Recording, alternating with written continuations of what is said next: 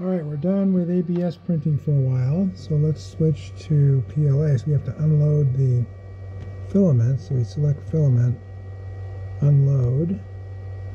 It's going to heat up the extruder,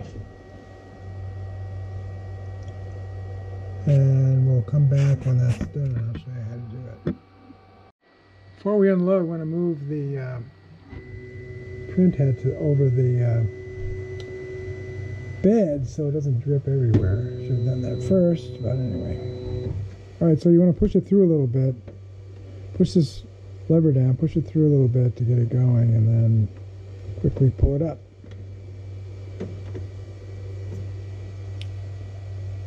That's it. That's how you unload it. Alright, now we're going to take this spool off. So let's move the print bed out of the way.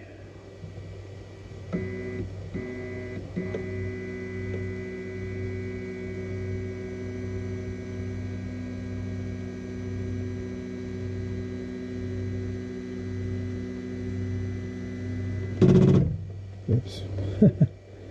You twist this thing 90 degrees and then it should come out. Take this spool out. Pull it back through the... One thing about this, well, I'll explain that later when I do the loading, but I did... Originally this straw came with the end of it down here, way down here, but then it kept... The top of the filament kept catching on the head, so I moved this up to its almost maximum position. So it works a lot better this way. Alright, that's it for that. I'll come back when we load the new filament. Alright, so we saw how to unload filament. Now we're going to load some new filament. Actually, we're going to reload the PLA filament that came with it because I'm going to do some prototyping of some things. So first we're going to move the printhead so it's over the print bed. We'll move the print bed up a little bit. Actually, we'll leave it down here for now. Okay, then we're going to load the filament in. I'll show you how to do that. Alright, so we're going to load the filament in the stand. You'll notice that we installed a new filament stand over here. That's to handle the bigger 1 kilogram reels. I'll go over that in the next video. But we're going to use the PLA that came with the printer. It's I did some of the first testing with this. I'm going to use this reel insert for the axle, and then we're going to use the new 100mm printed filament holder rod. We'll put in. There's 3 positions over here. Since this is a small reel, we're going to put it in the bottom position. That'll keep it out of the way. This goes in and twists and turns freely. That's all we want. So it's down in this little well down here. That'll help keep it from wiggling around too much. Alright, now we just need to find the end of it and we'll stick it through the straw and hook it up. Alright, to feed in the filament, we want to cut off the end of this so it's nice and clean. We'll cut it at an angle. Make it easier to poke through. Want to make sure it's not caught underneath some other strands down here on the reel, or else it'll have too much friction.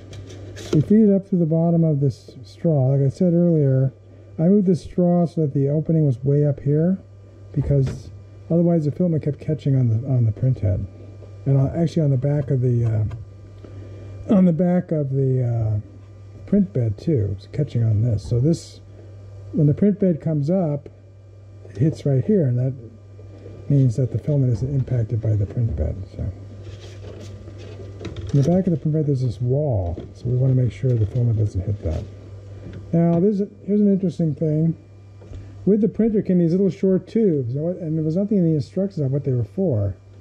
I'm pretty sure, based on what another video I watched said, was you want to use these when it goes into the printhead to prevent erosion around the printhead, because this filament, if it keeps rubbing up against this, it'll cause this little hole here to get bigger. So this doesn't actually fit down in there, but I think it'll help keep the filament more upright and prevent erosion here.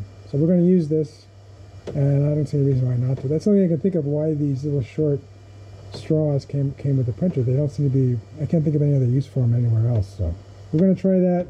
Hopefully that'll work. So now we want to go back to the filament menu like you saw before. This time we're going to pick load. And it's going to heat up. Meanwhile it's heating up. Actually, we're going to cancel that, because we want to move the printhead up some more. We want to move the print bed up some more, so it's not going too far down. We're going to get this filament out of the way in a second here, so it's higher.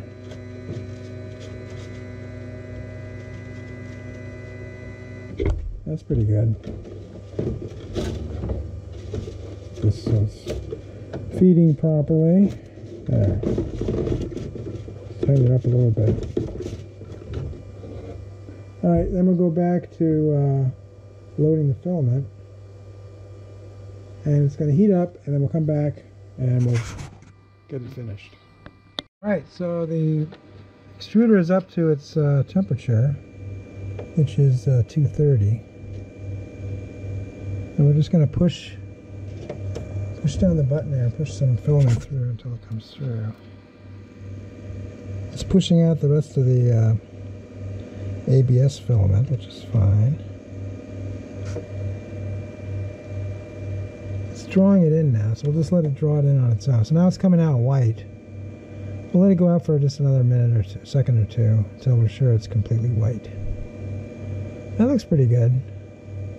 So there's a little gear motor in there that pulls the filament through while you're doing it. And this little straw on the top seems to be fine.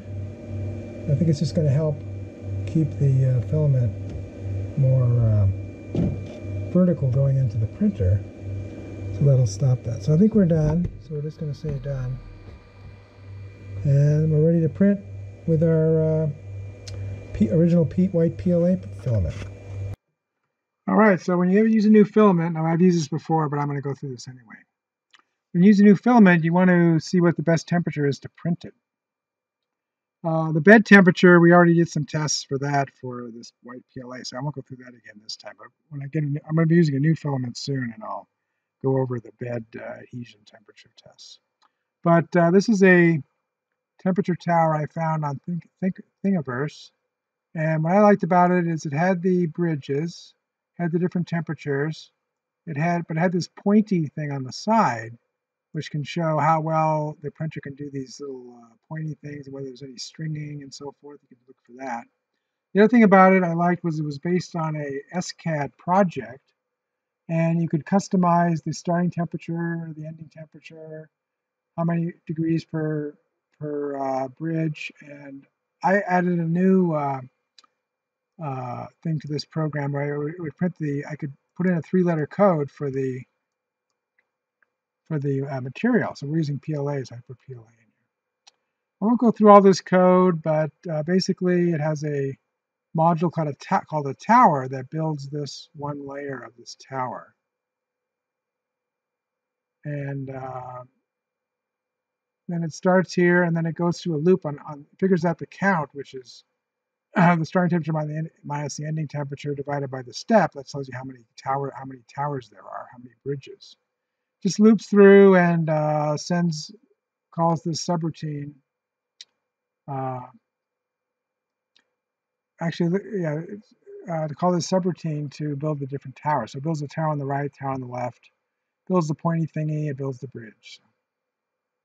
So you always want to start at the highest temperature at the bottom, which wasn't clear to me when I first started 3D printing, but at lower temperatures, the printhead can get clogged. So you don't want to start out with a clogged printhead. So you want to start with the highest temperature on the bottom.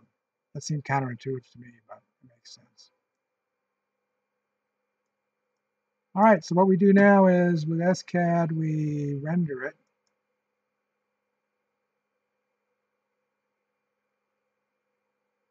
Open SCAD, that is. This is a free program. I'll have links in the description for this. So it's rendering all the polygons needed to create this tower.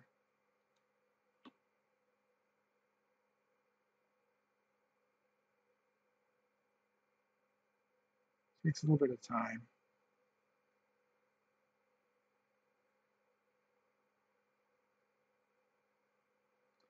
My laptop here is not the fastest computer in the world.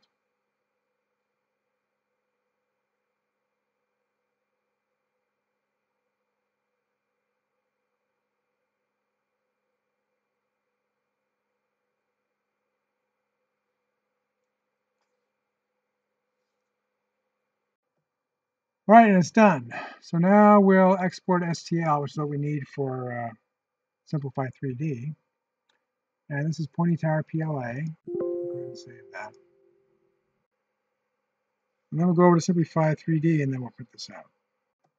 All right, we're in Simplify 3D, and we've got imported our Pointy Temperature Tower STL file.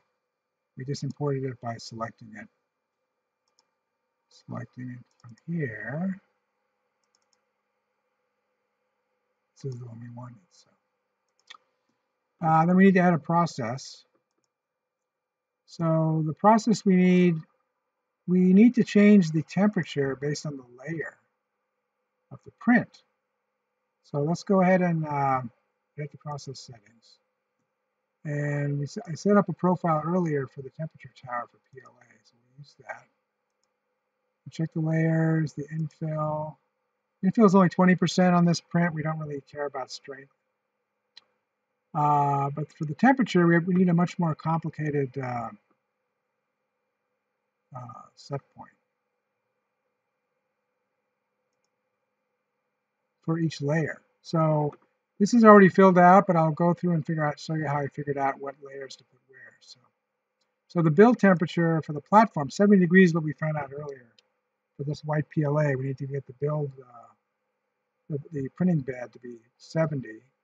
And the extruder needs to change temperature based on the layer of the model. So let's go back and see how we figured that out. The way to do it is you go to prepare to print, and this is the print simulation. It's already at 367 layers. So we can go down and see where the first layer is done. So here, what I decided was I wanted it to keep the same temperature until it finished the pointy thing. So right there, it's on layer 50. It just finished. It's layer 51. It's already on the next. It's finished the pointy thing on this side. So even though it started part of the next tower, I'm not going to worry about that. I'm more interested in the bridge and the pointy thingy. So I want to make sure those are all printed at the same temperature as this bridge is listed here. So layer 50 is the last layer that's printed with this 220 temperature. So let's go back and look at our process settings for temperature. And we actually changed it on 53. So I guess I need to go over to 53 to get to 210.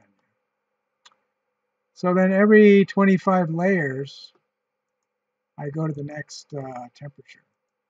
Because there's 25 layers between these pointy things. So that's the strategy. So that's one of the big advantages of Simplify 3D that I found was if you don't do this, if you don't use this kind of program that can let you just enter the set points for different layers, then you have to go in and edit the G code, and there's various ways you can do that. I had some, some problems with that, and this just makes it much simpler. So this is what I recommend. All right, so now to print, we're going to connect to the printer, and we have to use our trick, list devices, and quickly click on connect. So we can connect to the printer. The printer's already turned on.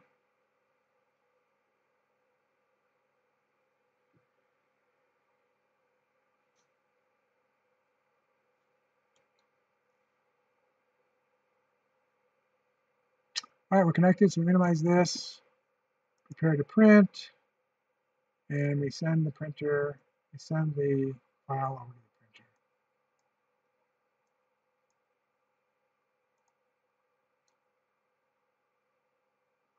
Alright, so the file's being downloaded and we'll watch it go over there. It's going to start heating up.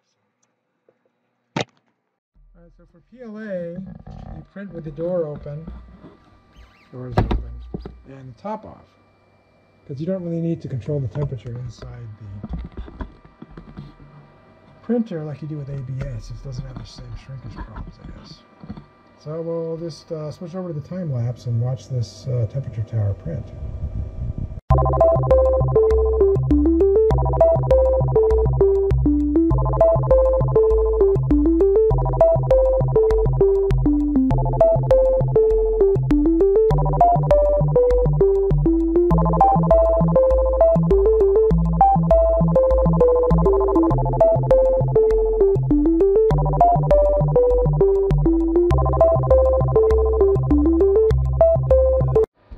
So our temperature tower for the white PLA is complete.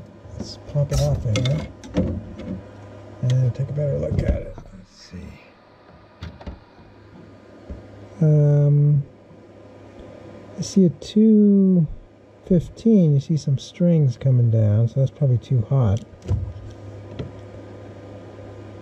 And if you look on the right, you see some strings at 215 with a pointy thing, and also at 205.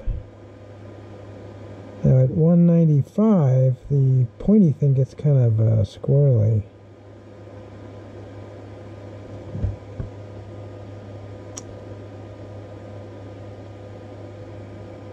.200 and 205 look very similar. 200 actually looks better, so I think 200 is our temperature. That's what we were using. There's a few little strings on 200 on the pointy thing, but there's also some on the 205. So if you just look at the bridge, 205, the bridge is sagging. And so 200 is better than 205. And then 195, the pointy thing is kind of not as crisp as the 200. So we're going to stick with 200. So we have a bed temperature of 70. And printing temperature of extruder temperature of 200. So that's what we're going to use for the white PLA.